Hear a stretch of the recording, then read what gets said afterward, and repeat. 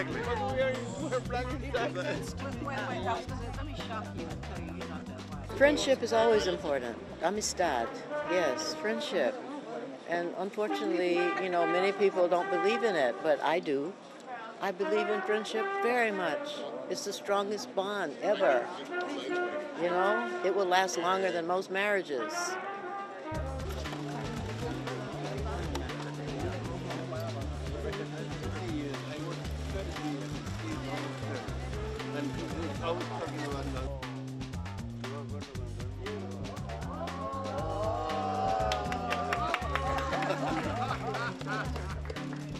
I think we need every opportunity there is to try to highlight our similarities between the two cultures.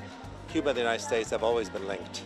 And sometimes we think we're so far apart, so different, but yet we're so much alike. We see it through our poetry, we see it through our music, much through our culture. Langston Hughes and Nicolas Guillen knew this back in the early part of the 20th century. They were able to write about the same experiences, and I believe those experiences still exist today. And it's just a matter of highlighting our similarities, because the same issues they're talking about back then are still the same issues that are happening today, here and in the United States.